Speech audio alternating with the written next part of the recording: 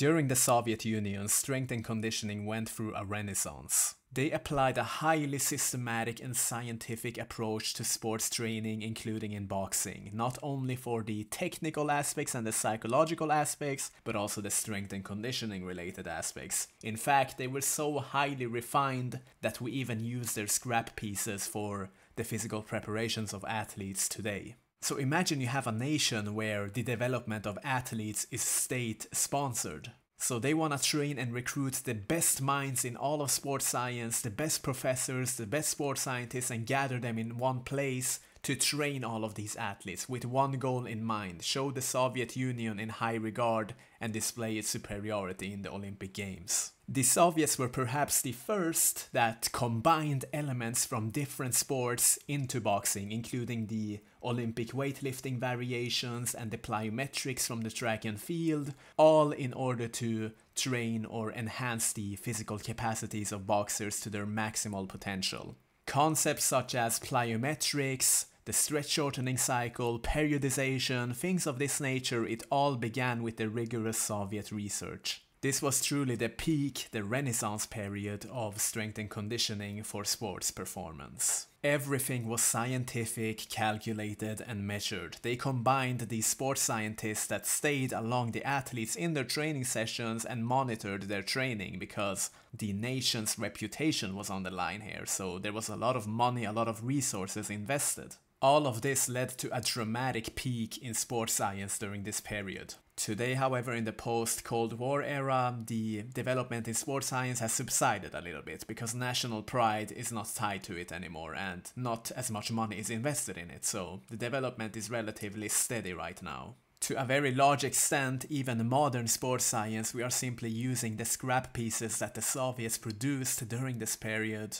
And dare I even say that in some boxing facilities they are even losing their quality. All of this scientific work that the Soviets produced, which is abundant, there is a lot of information on it, people are still trying to reinvent the wheel and use methods that are not scientifically verified. Why do this to yourself? If you had a nation that spent millions of dollars, recruited the best minds of sports science and produced such rich information, scientifically verified information that simply works, why are some boxing facilities disregarding these? Why are they falling for gimmicks? I do not understand that. Perhaps it is a matter of traditionalism, or they don't know that this information exists, or they don't know the value behind it. The questions are many. I'm not gonna go into that, but if you're watching this video right now, if you're listening to this, if you implement these Soviet training methods, if you read the articles, you know, you don't overcomplicate the process, you use standard strength training, ballistic training, plyometric training, and even Olympic weightlifting variations, you are far ahead of the curve. Here's an example of plyometric training that they used, which is short contact times, using the elastic properties of your muscles, and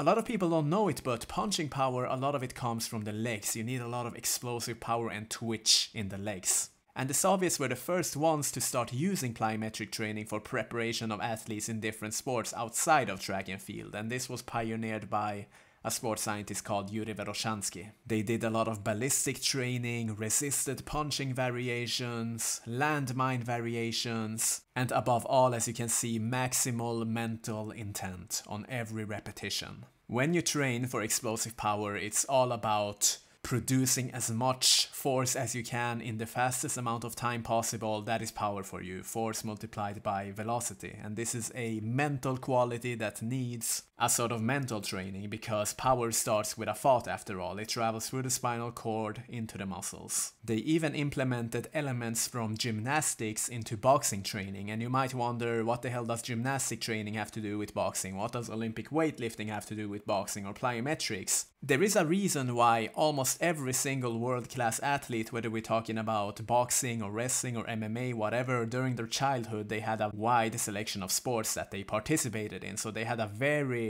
rich movement competency that they got from each of these sports, so they were very prepared when they decided to specialize later. And a very big, I don't like the word secret, but a very big component of the Soviet system's success is that they had the right person for the right place. Today, for example, mainly due to economical reasons, you have one single coach trying to take too many roles. You have one boxing coach that does the endurance training, the boxing technical training, the boxing strength and power training, whatever, in this kind of awkward hybrid manner, and nothing is really specialized. You become like it becomes a scattered approach where you do a mediocre job on every single component. But the Soviet system, they recruited the right brains for the right task. For the power development, they had someone specialized in plyometrics and Olympic weightlifting and all of that. For the boxing training, the technical aspects, they had a specialized boxing coach for that. For example, Vasil Filiminov, who has produced tons of rich content on boxing biomechanics, you know, energy transfer from one leg to another, things of this nature. They had psychologists, they had nutritionists, they had the right person at the right place. This is a major component when it comes to sports development.